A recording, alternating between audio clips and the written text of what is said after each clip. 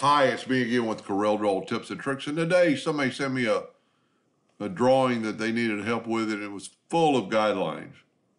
So I thought I'd make a video. There's like 4 ways to get rid of the guidelines, and they're all a little bit different, and they all have their advantages, maybe a little bit. One, in later versions of Corel, you've got a guideline, and all you have to click on it, and it gets rid of the guidelines.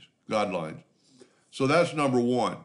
The good thing about that is they're always there if you want them back. The other way is go to Windows, Docker's Objects, and right here, if you hide all the guidelines with this eyeball and show them or not showing, they're still there. Now what you can do, you can select all the guidelines and hit delete.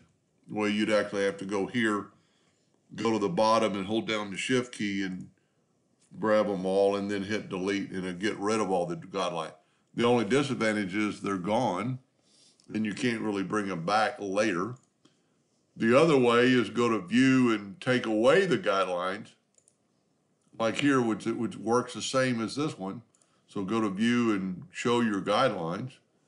The other way is go to edit, find all guidelines, and you don't have to have the object manager open.